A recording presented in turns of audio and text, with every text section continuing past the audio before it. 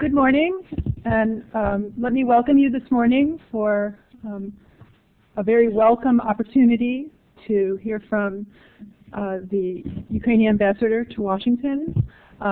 We were very lucky to have persuaded him to speak here this morning because we knew that this would be a very important time, that Ukraine has been at a crossroads in taking the next step towards not only its internal political and economic development, but in the development of its foreign policy and its relationship with the United States.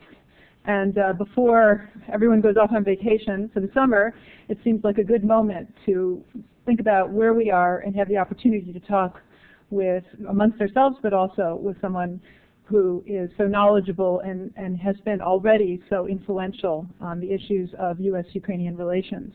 My name is Celeste Hollander. I'm the director of the Russia and Eurasia program. My job here is to welcome you and to introduce Ambassador Stephen Piper. Ambassador Piper is a senior advisor with CSIS, working primarily on issues relating to Ukraine, but also relating to U.S.-Russia relations and regional security in the Central and Eastern European region as it impacts U.S. relations and interests with those important countries.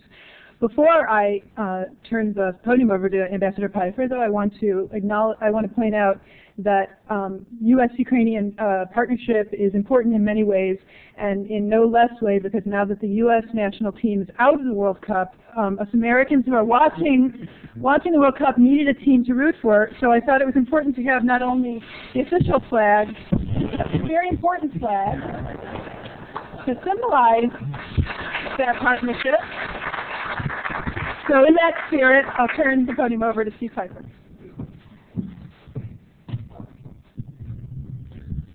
Celeste, thanks very much. I'm not sure how to follow that introduction, but let me just briefly introduce the ambassador. We are very pleased to have him with us today. He's had a very distinguished diplomatic career. He served at the Ukrainian embassy in Brussels for 5 years as counselor, and that was the Ukrainian mission to all the Benelux countries. He then came back to Kyiv, definitely on a fast track. He headed up the European Union Immigration Department, then moved quickly to become Deputy Foreign Minister, and in January arrived here in Washington as Ukraine's ambassador to the United States.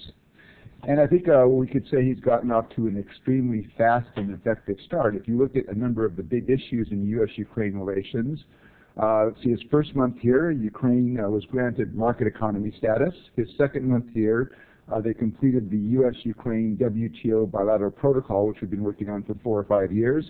And I think his third month here, Ukraine was graduated by Congress from Jackson Vanik.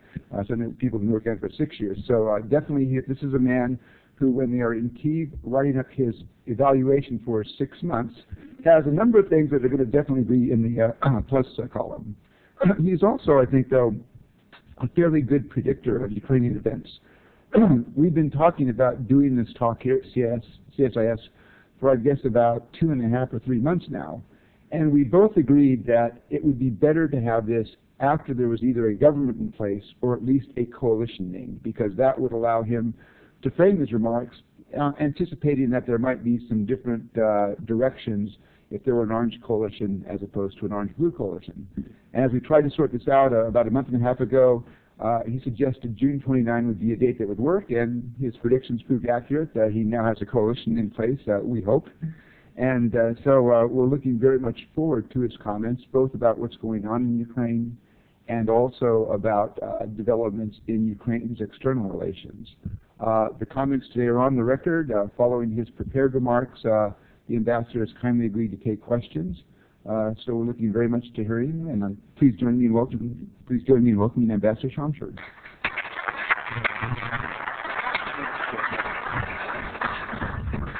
Okay, Madam Ambassador, actually, thank you very much for this introduction. Although I always say that after generous introduction, you feel a bit under stress because you have to live up to the expectations.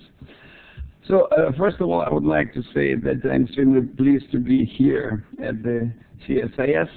Definitely, we have been planning it for some time, and I was really happy that the timing was, well, practically right. And I was I'm quite happy that although I refrained from comments on the possible composition of the coalition due to the official restraints. I made some personal predictions in public, and they were speaking about the orange color, and there's practically no doubt that it would be like that. And, well, I would say in my personal capacity, I feel very much satisfied. As I said, I have been on the speaker circuit for quite some time due to the continued interest in developments in my country, before election, during election, after election. And of course, there's a positive side about that, but there is, or maybe there are some challenges. One of them is that you risk to be boring, at least to yourself, as you are repetitive, more or less, speaking about same things. So as soon as I see some familiar faces in the audience, I will try not to be too repetitive. So identifying maybe some basic things and leaving some space, maybe bigger space for Q&As. Understandably, I will try to concentrate on the positive side of the developments because I'm quite sure you will point out the problematic issues in questions. Maybe also as the second small introduction, presumably everyone is informed about the developments in Ukraine. So we have a coalition agreement, we have a decision in principle on the Prime Minister, practically on the Speaker, on the distribution of major committees and things like that. Now the process is a bit stalled due to developments in the Parliament, but I would like to stress that in my perception it wouldn't, and it's not going to change my overall appreciation of the situation. The only thing which is to be underscored in this regard is definitely that the developments during the last 2 days proves the necessity of the responsible behavior by all political forces, and it definitely applies to the opposition if you want to bring a really constructive relationship between all political actors. So I think it would be appropriate if I start my remarks with maybe some words about the significance of the Orange Revolution, and I would limit myself to a couple of relevant points. So first of all, of course, it was a turning point in Ukraine's contemporary history after 1991. So important to note is that the events of late 2004, early 2005, they marked a popular choice in favor of democracy, in favor of the acceleration of the process of economic reform, and in favor of building a modern, dynamic society. So that was in a way a beginning of a new stage in Ukrainian development. So it marked the start of the ultimate departure from the post-Soviet past, the departure which was terminated, in my perception, by the election of 2006. It's also important to state that the significance or relevance of developments in Ukraine in 2004, but also the subsequent developments in 2005, elections of 2006, it definitely transcends the domestic dimension and have a wider regional and not only regional political bearing. When we assess the current situation, we cannot but pose the question which is being posed quite often, what we make of the year passed after 2004, so 2006, early 2005 and early 2006. So as it's formulated in the topic of today's discussion, 18 years after the Orange Revolution. What kind of the year was that? So I argued continuously, and here I also presume I was quite consistent saying that the claim that it was the year of lost opportunities definitely is not correct. So it was the year, if I try to summarize it, it was the year of learning of truly democratic governance. It was a difficult year, sometimes grueling one. year of mistakes. Some of the mistakes were definitely avoidable and were painful, but at the same time, this year was absolutely necessary for breaking the ground for the next stage of Ukraine's development, for the next stage of reform process. That was also the year when we got the confirmation, and it was consummated again in election, that the country has changed, and changed in a very profound way. Our president, in his article in New York, in the Wall Street Journal, has given a very correct appraisal of the significance of this year and of the election. That was the termination of the post-stage of development of Ukraine. Of course, our list of things to do is very impressive. It's a very challenging task, but they will be decided in a, as I said, radically new political and, to a very great extent, economic and social environment. I've spoken a couple of times about the election. Definitely, I would like maybe to mention a couple of things which are relevant for our today's discussion. So, first of all, the character of election is now being recognized by everyone as just, democratic, transparent, and that was not something what was quite evident from the start, but it was the result of the changes taking place in the society, but also due to the fulfillment of the commitment taken by the president, by the new leadership of Ukraine. And it was very important that the whole process was democratic, not only the process on voting on the election day. Secondly, what was also surprising to many observers, but was very important, that turnout was very respectable, around 70%, which showed that the thesis about disillusionment, not willingness of the Ukrainians to be further engaged in the process of change, doesn't hold water. Thirdly, and what is not often mentioned, but I think it should be mentioned, that the election marked a very severe blow to the communist ideology, cutting the Communist Party of Ukraine to its real size in terms of influence on the societal process.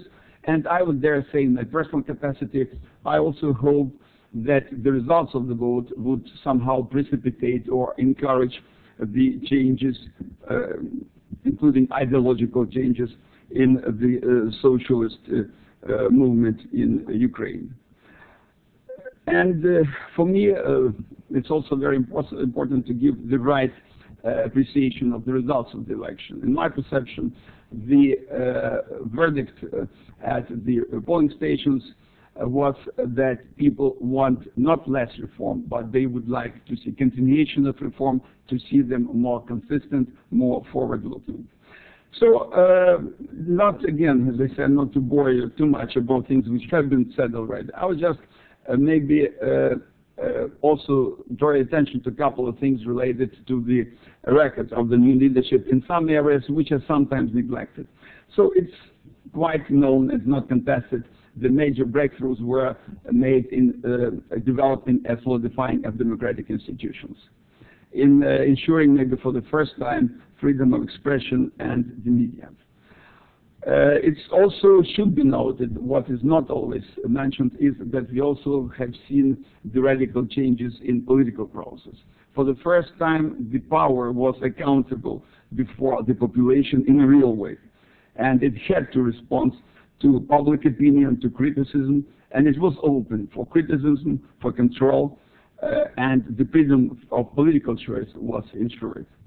The third thing, which is also neglected, as people try to concentrate mostly on the shortcomings, was that in spite of all maybe deficiencies, we managed to shatter the system of oligarchic control over the economy. We also start dismantling the most notorious shadow schemes in the economy. We also made very important steps in fighting corruption, which has been endemic until 2005. What is also not very often mentioned, the government can also claim a number of successes in the process of restructuring of the economy and making it more transparent, if you wish, more healthy.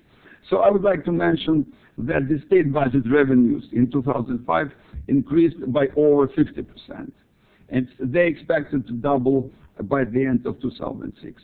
So that is the unprecedented development in Ukraine's economy, and it's one of the best proofs of this economy coming gradually out of the shadow. Very important thing was made in stepping up efforts of fighting smuggling, which was also very widespread, and the customs revenues in 2005 increased by 80%, which is also quite telling. Although the figures of the economic development are not that impressive, but it should be noticed that for the first time they were, maybe in the recent years, they were made on a healthy, robust basis. It's also important that inflation was contained at 10%, 2 points lower than in 2004. A significant increase was achieved in the central bank international reserves, although, of course, the figures are not impressive compared to the reserves in the United States or Russia, other countries. We also managed to reduce the budget deficit from 3.4 to 1.8% in 2005. And also, it was ensured the growth of the GDP per capita was ensured as well. It's also well known that the government fulfilled the promise of improving living conditions. So the wages and pensions were increased in a way that real income grew by 20% and social benefits by over 30%. But here I would like to say that one of the challenges which the previous government and the new government will be confronted with, of course, will be to find the correct balance between the understanding necessity and political necessity to improve living conditions and to fulfill long-term macroeconomic goals. The important thing, which is not often mentioned, is that some steps were taken to deregulate the economic procedures. It was mentioned that 10,000 of obsolete regulations were already cancelled. The procedures of starting business, of business registration, allotment of non-agricultural land plots for industrial developments have been started as well, and we moved in the direction of creating, ideally, the system, as we say, one window procedures service for opening business, or one stop, as they say in the United States. And finally, maybe for the first time since 1995, they managed to pursue the coherent foreign policy with a very strong emphasis upon human rights, which was not the fact before. Well, now I think we can basically move to the current situation. But before that, I would like just to be objective to say that apart from creating momentum, apart from having positive bearing on the processes in Ukraine, of course, elections highlighted some issues which are to be addressed and addressed on a very urgent basis. One of them being the persistence of regional differences, not simply in voter orientation, not only economically, but also, I would say, in social organization. And these are issues which are extremely important, and one of the challenges for the development of the Ukrainian political system is, of course, to form or create the party which would be able to formulate the program and the message which would have outreach transcending the regional lines, the boundaries of the regions and the current voters' preferences. So the issue of the coalition building. Of course, everyone, both the friends and maybe critics of Ukraine, have been watching this process with certain impatience. There was a lot of criticism. But I would like actually to say a couple of words which should be said to set the record straight. So definitely it was, and it's still, extremely difficult, challenging, sometimes painful process. But that's the process, and the character of the process, something what everyone has expected, actually, because no one expected that it would be an easy task. especially with the view that the government and the coalition is being formed under the new constitutional rules with the new distribution of power. And one of the major challenges, just maybe moving a bit ahead, would be in the post-election, post-government formation process to ensure the necessary fine-tuning, necessary balance of power and interaction between different branches of power. So firstly, it was expected, and but it was done absolutely as being done in a democratic way, within democratic procedures, and for the time being, all the constitutional deadlines were respected. So secondly, I mentioned the new rules of political engagement, which takes time to be accustomed to and to be used efficiently. Thirdly, what is important to mention is, of course, the whole process has been involving a significant amount of horse trading. But it's horse trading more or less of the type you have in all countries. You have within especially when you have coalition government, which is quite characteristic of the European political process. But what is important, that the process was not limited to horse trading, and maybe for the first time, the parties who are trying to form the coalition, who have actually formed the coalition, were engaged in a serious discussion on the basic program principles. And this discussion, although definitely there were limits to that due to the character of negotiations, actually I would say it was crazy public, because many issues have been very actively discussed in the society and definitely had impact on the decisions taken by negotiators. Finally, it's also important that the program, as we see it now, it's a compromise. Some parts might have been better, but some parts might have been worse, in the sense that it was the product of compromise between the democratic parties.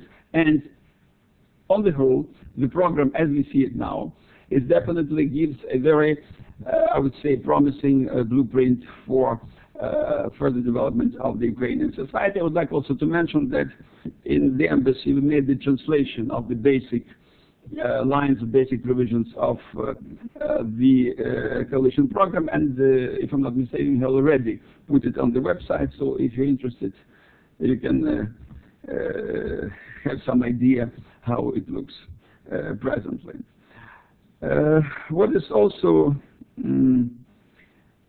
important to mention, that at the end, as I said before, we have the coalition of the democratic forces. Of course, the best proof of the efficiency of the process will be in the stability of the government. Definitely, we shall see these things in the nearest future. But in my personal capacity, I would say that I would say quite optimistic about that, because many things, very important, very difficult things, have been already discussed concerning the program, and also concerning the interaction between the different parties of the agreement. And I hope that it augurs well for the stability of the government in future. As far as the program is concerned, I'm not going to go into detail. Maybe I will highlight a couple of priorities for the government. If you're interested, I will try to have the program with me. I'll be ready to elaborate on some of the program provisions. But for me, it's quite clear that there are some priorities which would be at the top of the list of the government. Definitely the issue of energy. The issue of reforming the energy sector in Ukraine, and also to develop the agreements concerning supply of gas and oil to Ukraine, which would be both efficient and transparent. The issue of fighting corruption. Recently, we signed the so-called threshold program with the Millennium Challenge Corporation. It's one of the signs of the seriousness of the intentions of the new leadership. President is preparing his new program concerning fighting corruption, which will be promulgated, as far as I understand, as soon as the government is formed. So this issue is being taken very seriously. So there are issues which are related to this problem. Definitely, that is the need to complete judicial reform, to ensure the independence and efficiency of the judiciary, to complete tax reform. All those things definitely are very important to creating a propitious business climate, to improve it, to improve stability, business confidence, so that it have a positive bearing both internally but also especially on attracting foreign investment. I mentioned already the regulation program is quite explicit as far as the continuation of the regulation is concerned. Definitely it will be helped by the WTO accession, and actually it was one of the points where there was heated discussion how it will be done because of the position of the socialists. It's very good that we have this commitment, and it's mentioned in a couple of provisions, and it also augurs quite well for the final result. The social policy issues are also being addressed. It concerns reform of education, reform of health system, improving living standards, but also it's very important, I noted in the program when I read it quite attentively, that maybe for the first time we have a very, I would say, bold statement where it said that the coalition would seek cancellation or abolition, rescinding of the laws which have been already passed, but which has populist nature and are not substantiated, are not insured by the budget revenues. For me, it's a very important development. So final foreign policy, apart from program, we have the statement of the foreign minister, and everything shows that the foreign policy is not going to be changed. We have the commitment to pursue the course of European integration. Energy is also figures quite importantly on the foreign policy related issues, and one of the issues which was contested because of the position of the socialists, that is the clause on eventual NATO membership. It's one of the clauses which I would prefer to be formulated maybe more strongly, but that's again a result of the compromise. But the most important is that we have confirmation of the course towards NATO membership, although there is a mention of referendum, but it definitely only also reflects the necessity of stepping up our work in this direction, and it's also mentioned specifically in the foreign policy segment of the program. So everything in the program shows that we'll see the continuation of the coherent policy aimed at European and eventual Euro-Atlantic integration. So finally, what I would like to mention, maybe before moving to Q&As, is that, and referring to the topic of today's roundtable, is that, well, definitely the year and a half that passed showed that legacy, but also the lessons of the democratic revolution and the period after revolution definitely are extremely relevant for Ukraine. So it also teaches us a very important lesson that revolution, especially revolutions in modern times, they do not create immediate change. Rather, they create opportunities for change. And it's definitely, they foment change. And it's definitely up to the politicians, but not only for the politicians, up also to the general public, to the citizens, to take full advantage of these opportunities for change. It's also important that democratic principles, which were voiced at Maidan, the major square of Ukraine, voiced during this course at the revolution period, they haven't disappeared. They are still with us. They have become the very solid present part of our societal life, and I would say they have developed in being reference points for our political leaders. It's also interesting that not only the new leadership sometimes, well, it refers always to the ideals of Maidan, but also opposition quite often when it wants to pursue some goals refers to the promises and the principles of Maidan, which in my opinion is a positive development. So we have also learned our painful lessons. we are aware now more than before about all the challenges, and I have that we have a will to succeed. So I would finish on a light note. Actually, I prepared that before this wonderful garment, but it shows that we are also thinking the same direction, and definitely many hopes are centered upon tomorrow's match. But I would like, well, not trying to predict here, I would be more cautious. But still, I would rather allude to the previous development of our team's progress in these World Championships. So at first we had very high expectations because they performed very well at the preparatory phase. Then we had, I would say, in this case it was resounding defeat, but definitely there was a painful exercise. Nevertheless, we proved again to be a comeback kid.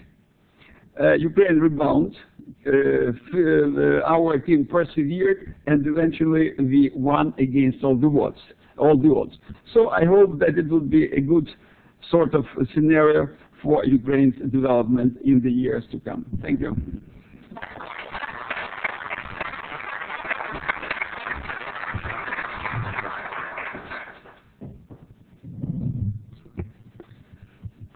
Okay, I'd like to open the floor now for questions. I would ask if you could just briefly, though, state your name and affiliation, and also wait for the microphones which we have coming around.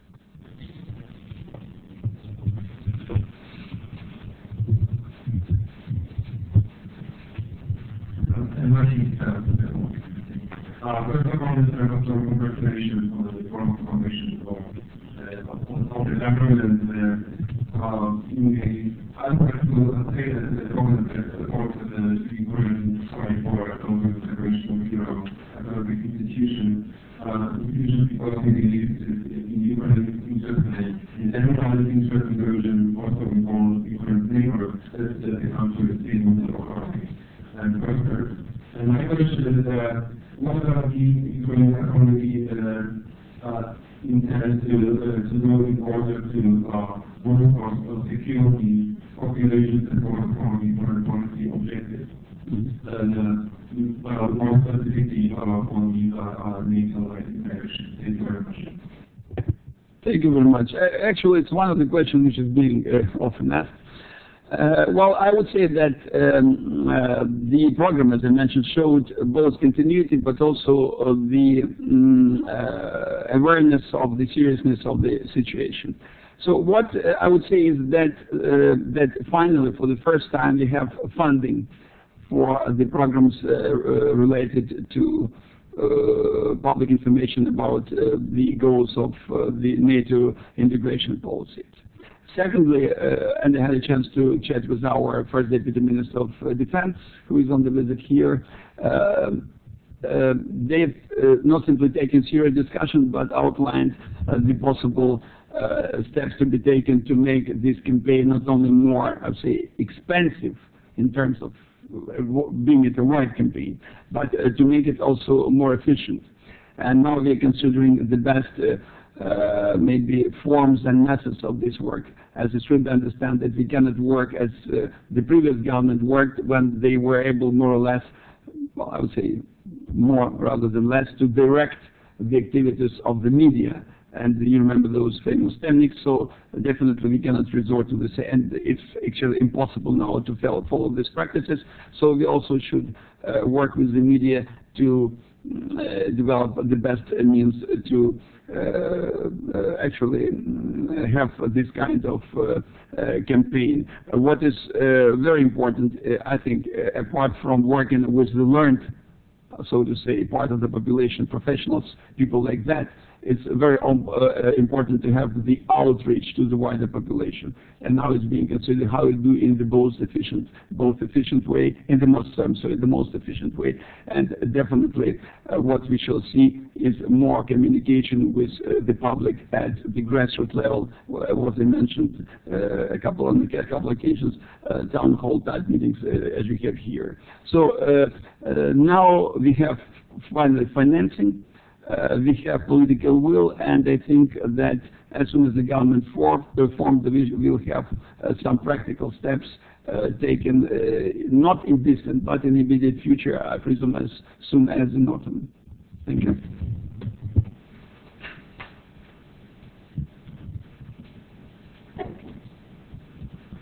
Thank you. Mr. Ambassador, thank you for the presentation. My name is Neil Duran. I'm with TD International. You briefly mentioned energy reform in your presentation. I was wondering if you would comment perhaps on government policy to increase domestic production of oil and gas, considering the fact that the country's oil and gas reserve to production ratio is very high. Thank you. Actually, it's a very good point, and it's one of the most important provisions of the program, which has already, promulgated concerning the energy reform, but definitely which will be worked over further. It's quite clear. And one of the points where we would like to score, what we would like to score actually, is the increase in the domestic production of oil and gas, with the understanding, of course, there are some limits. In this sense, we will be trying to use modern technology in order to extract residual oil and gas reserves in the well-known oil and gas deposits, oil and gas fields. But I think the most promising is that we'll be trying to develop new, especially gas fields in the Black Sea area. So the first time the process has been finished. The winner was the American company, which was relatively unknown, but has sound expertise, presented the best business plans. The whole procedure was very transparent. It was the first parcel. We are going to continue bidding for remaining parcels in, I would say it will be done quite soon. So the best hope, in my perception, rests with the deposits of oil, but mostly gas in the Black Sea area. Thank you. Actually, if I could continue with the energy theme, when one goes back and looks at the existing contract with Russia on gas sales, there is some ambiguity in that contract. And for example, one provision says that the prices over the 5-year term of the contract cannot change with the agreement of both parties. And Ukrainian officials have said that the price of $95 per 1,000 cubic meters would continue to apply. Another provision says that price, however, is fixed only for the first 6 months. And we've seen comments by Russian officials and Gazprom that the price of gas to Ukraine is going up. So what do you think will happen on July 2nd, when the 6-month point, are we in for another gas war? Well, actually, I think that our Russian friends will be in a better position to answer, because if anyone is going to raise prices, it will be them. So then we just wait a bit. I think it's, for us, again, here speaking in my personal capacity, it's extremely important to engage in dialogue with the Russian side as soon as possible, but also with other important players in this field, meaning that we shall see, although I'm myself a bit doubtful about that timing. Maybe it will happen a bit later, but most important that really, and our wish was of course to have the price sustained, or at least being discussed on the basis of understandable principles.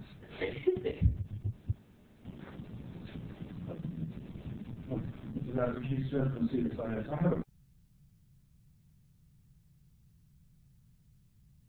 a couple of questions. One comment and then a question. On the energy issue, I've been in Brussels a couple of times this year. One of the things that strikes me is that, well, you do have an effective ambassador there working through the EU bureaucracy. Without a government, it is in the impression within the EU bureaucracy and in the EU government that Ukraine's message about its position on the gas fields and the controversy is not taken through. Now with the new government, I would just, I hope that there's somebody from a high level from the government who can go to Brussels and the big capitals, Berlin, Paris, Rome, and that, because I think the Ukrainians are kind of losing the propaganda battle in that case. But as far as I'd like to follow up on Leo's point, the question of domestic production. A lot of us have the impression that the slowness in domestic production over the last few years has been more of a focus, a problem of domestic structure of the bureaucracy. That in fact the oil and gas interests, particularly the gas interests within Ukraine, have tried to keep these sectors locked up and have kept foreign companies out. We all know cases here of foreign companies who would like to get involved in Ukraine, especially American companies, but have been unable to kind of break through that barrier. My question is that do you think that with the new government that some of those barriers will be broken down so that it will be more friendly for foreign investors to get into something? Thank you. Actually, maybe I will combine the comment on the comment and also the answer. The fact is that if you look at the program, so you will see all the right things on general energy issues and specific energy issues. And concerning oil and gas matters, it speaks not only efficiency, but it also speaks about transparency. It speaks about eliminating shadowy intermediaries. So all the right things are here. It also relates to the issues concerning more general principles of the energy policy. It's quite clear, and there is no secret, that one of the reasons there was so little movement on energy saving, that Ukraine was, as President Bush said, U.S. is addicted to oil, Ukraine was addicted to cheap gas for too long. And it was, in my perception, it was bad in the long-term perspective. It was bad for Ukraine's economy. So now it's quite clear that we have very limited margin of time for maneuver for restructuring our energy sector. And in this sense, what is being declared will be pursued quite seriously. The domestic consumption, relaunching coal industry, development of a nuclear program, energy saving, diversification of energy resources, and things like that. And if you speak about the majority, or well majority of the measures which are to be implemented, definitely they involve more than technologies and foreign capital. And in this sense, I'm quite sure American capital and foreign investment in general would be more than welcome. So everything would be done to attract foreign investment in this field. And very promising step, which I mentioned, is really the bidding for Black Sea, which was very transparent, although we were domestic bidders, but it went to the best prepared. Those who were a bit disappointed, big companies, okay, they should prepare better for bidding in future. It's very simple. So in this sense, I would be quite optimistic and positive. And again, about speaking the European dimension. So one of the points of the program, which is absolutely just, as we underscored the importance of implementation of the European Energy Charter. It gives very good framework for all players of the energy sector, and we think it's also important to engage all players, both producers, transitors, and consumers in a serious dialogue on energy issues so that we can ensure European energy security. And Ukraine wants to be a responsible, and is a responsible player in this equation. Thank you.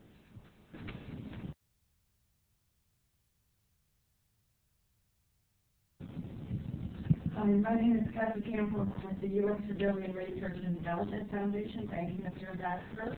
I wanted to ask you about your thoughts on the prospect of getting a bilateral science and technology agreement signed between the U.S. and Ukraine. The old one expired, and both sides have been working for over a year now to get a new one. It's important because the signal sends to both sides about the importance and the tremendous potential for combining resources to address urgent, energy or health issues, but also the agreement provides some useful clarity and a framework for administrative, legal, and financial issues. It's a simple question. As the embassy have been pushing and will be pushing for the termination of this process, in the sense of bringing it to the logical completion so that we can sign this agreement. I presume as soon as we have the cabinet in place, many things will start moving much quicker.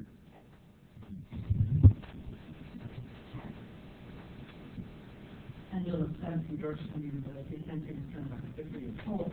I wanted to come back to the question of NATO and a two-part question. And the first one is, could you explain to the audience why there is social conditions in nature among the Ukrainian population, and saw what happened in Crimea a few weeks ago. And the second part of the question is, where do you see the chances for a membership action plan for Ukraine as a leader country? Thank you. Actually, I would say there are maybe two parts to the first part. If we speak about Feodosia, I would still argue it shows the necessity for better education campaign, information and education campaign. But also it's a bit a case apart because it's much more complex than that. And it definitely, there are too many factors that were involved over there, I mean, in Feodosia. I will stop here, but I presume everyone understands what I mean. So, secondly, as far as the whole thing is concerned, so I think that now we have a combination. So first of all, definitely there is a lingering impact of the past.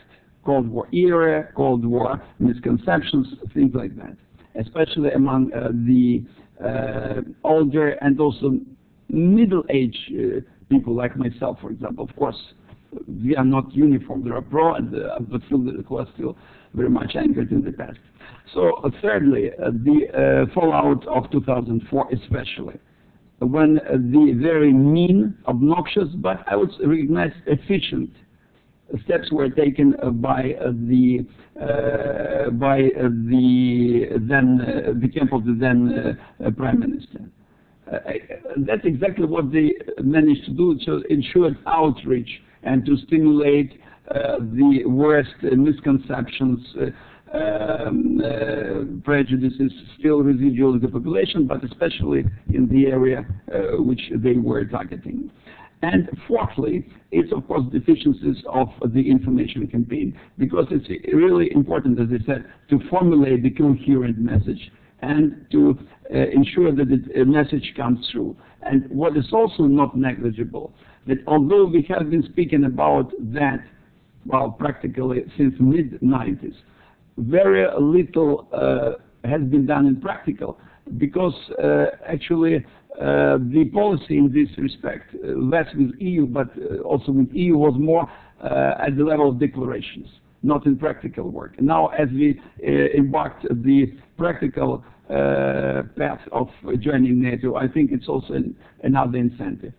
Again, I always make the point, we shouldn't downgrade the seriousness, but we shouldn't over-dramatize, because we have been seeing fluctuations in public perception, and I think that's a task which can be effectively addressed, especially as among younger people we have much greater acceptance, both for EU, which is in any case 60–65%, but also for NATO. While membership action plan, again, it's more, I don't know, if we have any representatives of the American government than to Ukraine. I said that the program gives, I would say, a valid formulation. President, the actual Minister of Foreign Affairs confirmed the continuation of the policy, and we are absolutely ready to make sure to make everything necessary to convince our partners that the decision on MEP should be done in 2008. So we still keep it as our target for this year. That's what I can tell you quite authoritatively. Thank you.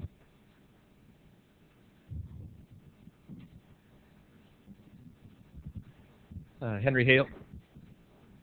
Yeah, Henry Hale, George Washington University.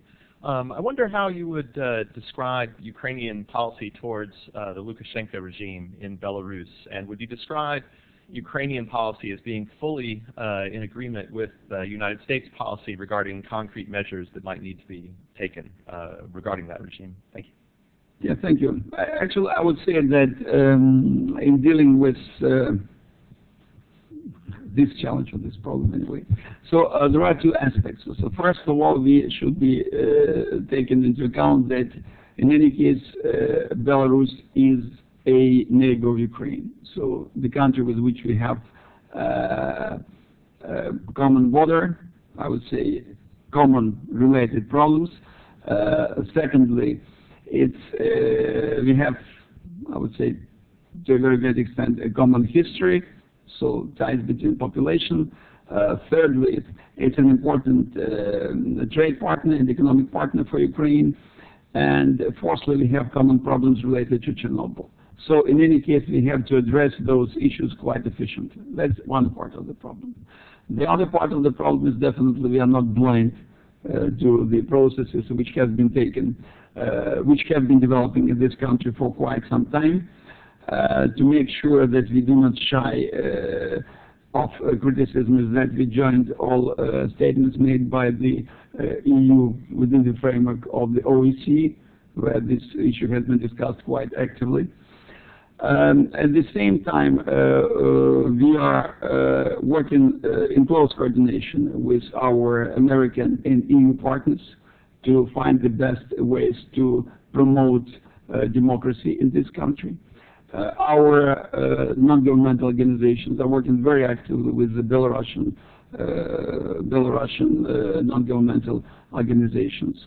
So we still think that in a way we should really find the best way to deal with the situation, and we think that any steps, punitive steps, which are to be taken are to be taken not in a way to be counterproductive and make populations suffer. But again, we are coordinating and working very closely with all democratic countries and democratic actors in this process.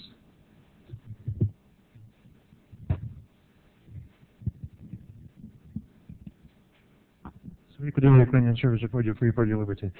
Deputy Assistant Secretary of State David Kremer last week talked about the United States government's disappointment with the Ukraine's inability to organize joint military exercises in Crimea, and he specifically said he put the responsibility for that on the Ukrainian government, and he specifically said that Ukraine's promises were not matched with actions in this particular regard. How do you respond to the U.S. government official? How do you explain this failure on the part of the Ukrainian authorities? And the second related question, he also mentioned that the positive attitude towards Ukraine in NATO headquarters over the last 2 months dissipated for a number of reasons. How do you, as a Ukrainian official, how do you think you will be able to get this positive atmosphere back on track? Thank you. Thank you. Actually, what hasn't been mentioned by Steve is that actually I'm not a professional diplomat, and I started as a researcher. And one of the good things about that I always verify my sources.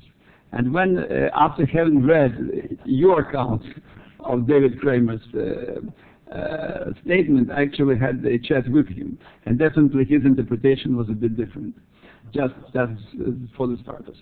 So secondly, if I try to address the issue in substance, so definitely Fedosia was disappointed for everyone, and it also was disappointment for Ukrainian authorities. It was, as I said, answering the question, situation was very complicated for a variety of reasons. Definitely it was not spontaneous, it was very well planned. Unfortunately, we didn't manage to find adequate response, but it was a hard lesson, but it was very well, I would say, learned. And the measures have been already indicated by the National Security Council. President spoke about that, and I presume that in future we will take everything possible to avoid such situation. On the one hand, on the second hand, definitely we will proceed with military exercises this year as soon as we have the decision of the Parliament. Maybe we make some modifications, but all exercises will take place. So the second point, it's difficult to say to which extent it dissipated. Again, what we hear from the NATO headquarters, and it's on the record, it's not off the record, is that definitely they, I would say, desire to cooperate with Ukraine is undiminished. Again, if you refer to this particular situation, we will definitely make sure that the message passes through, and I presume it has been done already. And definitely the best way to confirm our desire to continue our path would be practical steps in public information, in practical policy decisions, and for that we wait until the government is starts to function. And again, I think that everything will be done. Again, I will venture to make a prediction. So since maybe late August, definitely the work will gear up, although it hasn't ceased at any moment.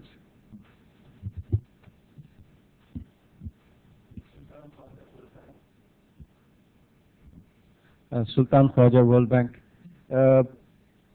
Thank you very much, Mr. Ambassador, for the excellent account you have given about the economic performance. I think it's very impressive, and you were very modest in what you said, because I worked in Ukraine from 1996 to 2000 with Harvard University USAID Economic Reform Program, and Ukraine that time had 10 years of continuous GDP decline, one of the largest in history for any non-war economy.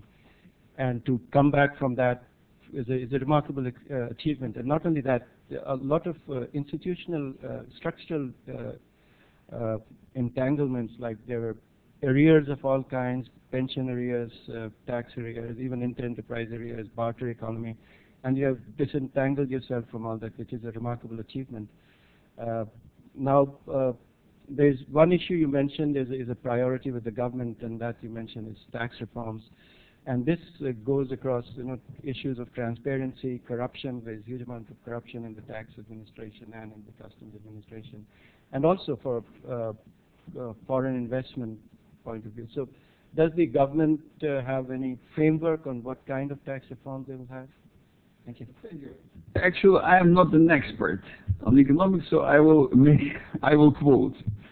Actually, they have a coalition agreement with me, and there is a specific issue related to tax reform. Just bear with me for a second.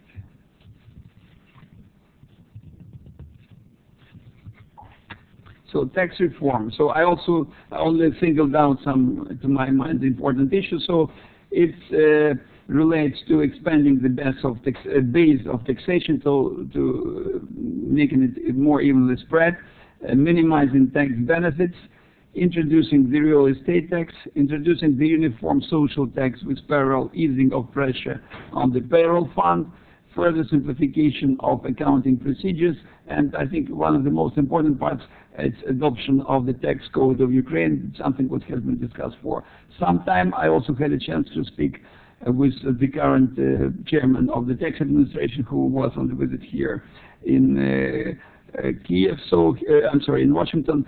So he thinks that that's really, we have come very close to the adoption of the code. At the same time, one thing which is to be done is also to implement all those right decisions in this direction, which have been passed, but somehow a bit, I would say, hovering, so in non-implementation. So I think that it's also important to do even before the tax code is adopted and implemented. Thank you.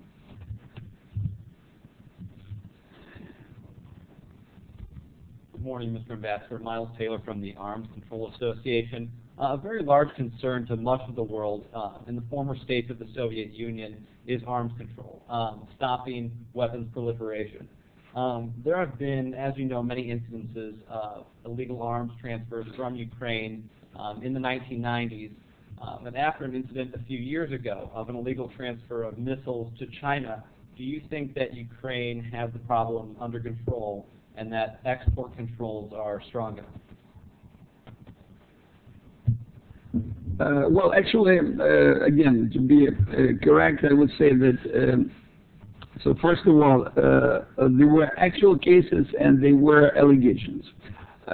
All of the actual cases were investigated, or rather have been investigated, and the appropriate actions have been taken. But of course, it shows again that although we have quite stringent system of export control, it shows that we should be paying more attention to that.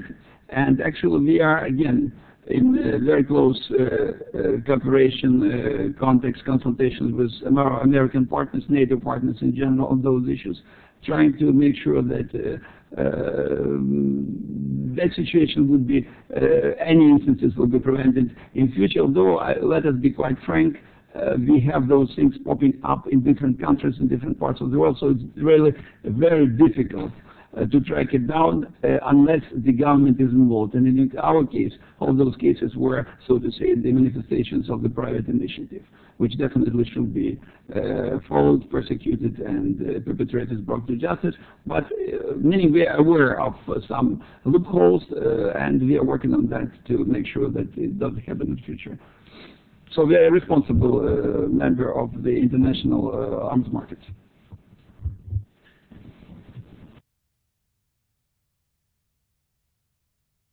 You mentioned you're not a professional businessman, and as a PhD basically. Yeah. So let me ask you a historical question. When I've actually heard before of other people, why do you think the Cold War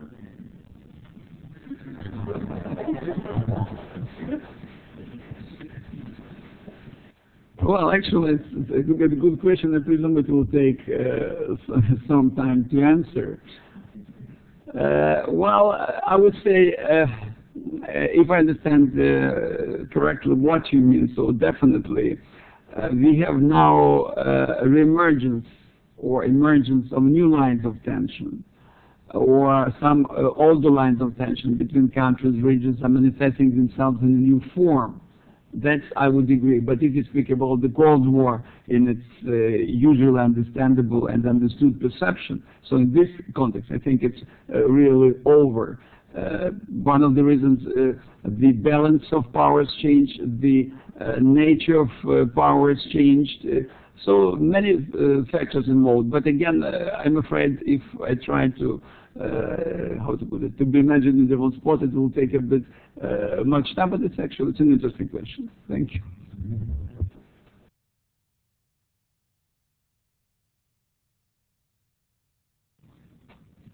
Okay, well, I think I'm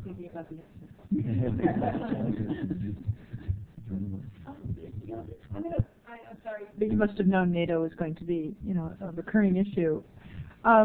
A related question is, I would argue part of the reason why NATO has a bad image in not just the Ukrainian public, but in many publics in the post-Soviet space, is because of, for good or ill, NATO's role in Kosovo and in the Balkans.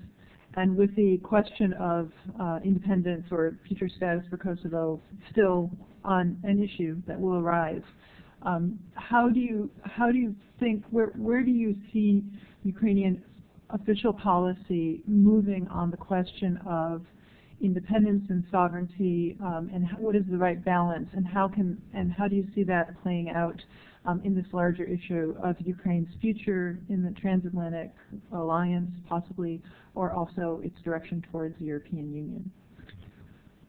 Well, I think it's another important question, not easy to answer. But being quite frank, I won't say that it was the Kosovo campaign, because over there the stakes were more obvious in the reasons. It was the earlier campaign of bombardment of Belgrade and other targets in Serbia, and one of the reasons was that on the part of the NATO, again, it's my personal capacity, it's also the message wasn't well formulated and well sent. When it became clear what were the reasons, so it has become, I would say, clearer for the public as well. But at the first stage, definitely it helped our opponents, I mean NATO opponents, to shift the public opinion.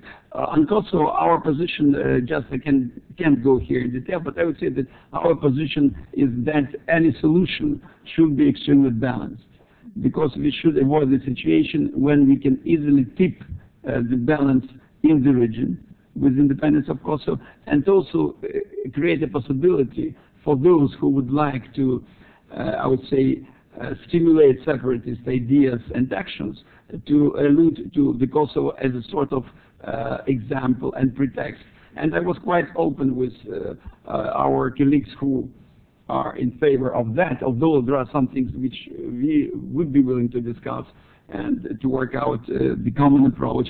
But it's quite clear, simply saying that it is not an example wouldn't work, because those who would like to use it as an example, as a reference point, will be trying to do that.